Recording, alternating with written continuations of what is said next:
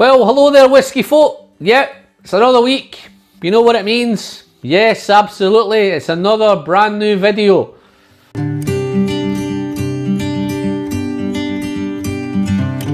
In today's video, guys, I'm going to do a Highland distillery. It's probably not as well known as most. In fact, it's the anCnoc.12 distillery. It's traded under the name of anCnoc. They've changed the name because there's a little bit of confusion with the No-Can-Do distillery. So they've anCnoc.12 have decided to call it anCnoc. It's the first anCnoc I've tried. I'm going to do the 12-year-old and I'm going to compare it against the 18-year-old. It's up there in Banffshire in the Highlands. It's owned by Inverhouse, which have hit the press recently. Because Inverhouse own 5 distilleries. They own Old Pulteney, which, as you can see, I'm quite a fan of Old Pulteney. They own Balblair, they own anCnoc, they own Speyburn, and they own Balmenic. I'll come on to Inverhouse a little bit later, but with what I'm going to try and do is tell you a little bit about anCnoc. It's one of those distilleries. It's up there in the Highlands. It was founded in 1893. It's a very, very traditional distillery. Everything's done with the old traditional practices. I don't think there's anything computerised at the distillery. It has 2 stills at anCnoc. It's the 1 wash still and 1 spirit still, and they produce 1.7 million litres of alcohol annually. Their core range is currently the 12-year-old and the 18, which we're going to do both today. They do some cask strength bottles and they do other bottles from time to time. So without any further ado, guys, I'm going to crack on. I'm going to give you a nose and a taste. I'm going to compare the difference between the 12-year-old and this 18-year-old, see what the 6 years does. So let's crack on with this anCnoc.12. See, this is bottled at 40% ABV. The 18's bottled at 46% ABV, but we'll come on to that in a minute. But at 40%, I know in the States it's 43% ABV, so I would love this to be the same, but I'll come on. Let's nose it.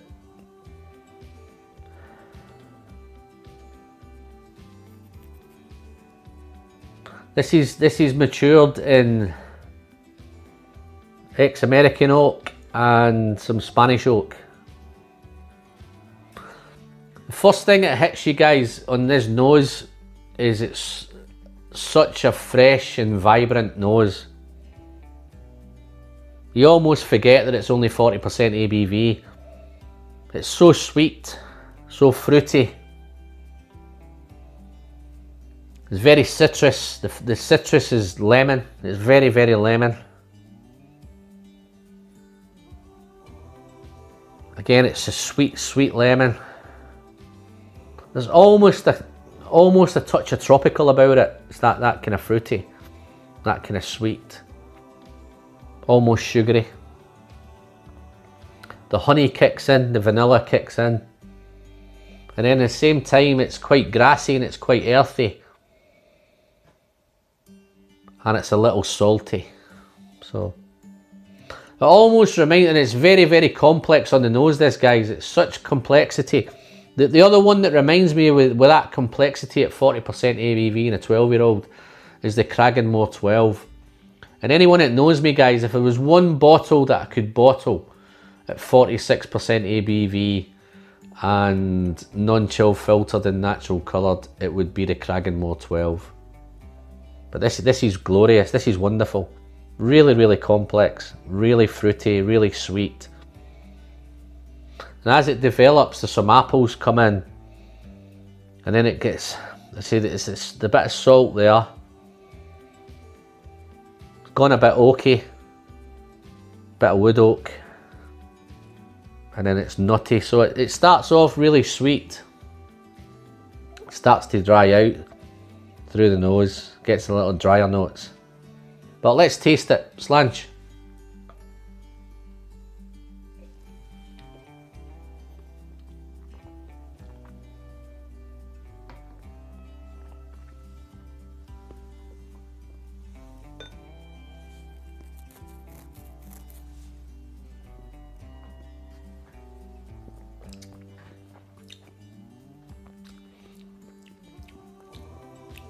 Wow. This is £31 guys in the UK. For that money, this should be in everyone's cabinet. I'm ashamed to say that it's not in mine because this is the first time I've tried the anCnoc.12. But I'll tell you now, just on that first initial sip, as soon as I finish this video, I'm going to go online and I'm going to buy a couple of bottles. But it's wonderful, wonderful stuff. It's fresh, it's fruity. On the arrival, it's bright. It's actually quite chewy. And then the lemon kicks in. It's very, very lemon orientated. It's very juicy, very sweet. That sweet, juicy fruit's there. It's a fantastic mouthfeel. Coats the whole palate. It's still quite light. You can tell it's only 12 years old. It's quite young. And as it develops, the apples come in, the vanilla, honey. It's still very, very sweet, but it's got that kind of confectionery sweet note. And as it's developing, it's starting to dry out, so the salt's kicking in. The woody notes kicking in, and there's a bit of ginger spice there now. And the hazelnut is there, so it's quite nutty on the end.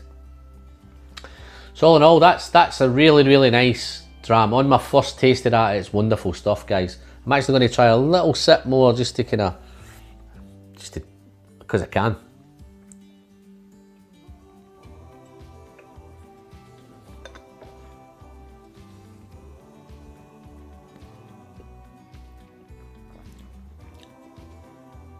Wonderful. Wonderful. Even at 40%, it's nice. No need for any water. This would be awesome at 46. On the finish, it's still sweet, lemony, salty, nutty, oaky, a touch of smoke, and it's very dry on the end. Absolutely, absolutely wonderful stuff, guys. If the 18's better than this, it's going to be outstanding. But anyway, without any further ado, let's crack on with the 18.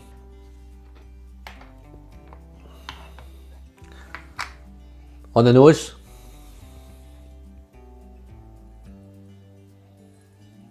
Okay. The difference straight away between the 12 and the 18 is there's more sherry in this. Got a bigger sherry note. Sure, it's Oloroso. Again, this is sweet. This is done from ex-bourbon barrels, ex-sherry casks. I think the note that there's American oak and there's some European oak. On the nose straight away, guys, as I said, there's more sherry, but it's a bit maltier. It's a bit more oatmeal, a bit more biscuit. Dare I say porridge. I hope that's not on the taste. But yeah, it is very biscuity. And there's some ginger spice there. Which there's a little bit of ginger on the 12, but the ginger's here as well. And there's some chocolate. So I'm actually getting a note of those kind of dark chocolate ginger biscuits. The honey's there, some vanilla. Got some cherries coming in. This is complex as well, guys. And again, it's gone quite nutty. And the Oloroso is definitely there. Wow, I'm looking forward to this on the palate now. These two whiskies, guys, are exciting me. I can't believe I've never tried these before.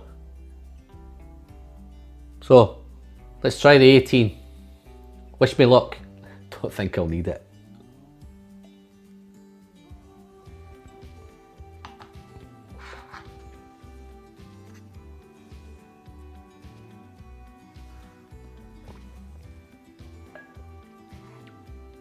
Okay.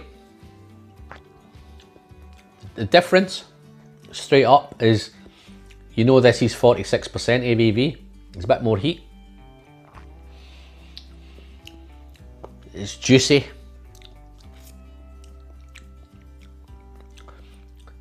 In the 12-year-old there was more lemon. This is a bit more orange. It's a bit more burnt orange. Dark chocolate's there, but the real character that's in this is the malt. It's more oatmeal, it's more biscuit. Glad to say the porridge is gone. But yeah, you notice the heat. There's a little bit more heat at 46% ABV. That's why I think that 12-year-old, if they made that at 46, it'd be outstanding. As it develops, it's rich. I've got some honey and some caramel.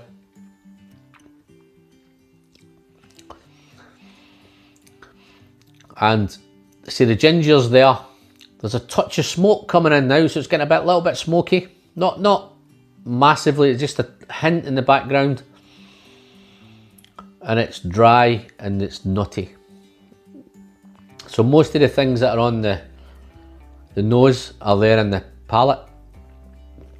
Wonderful, wonderful stuff. I'm going to have another little sip just for the finish.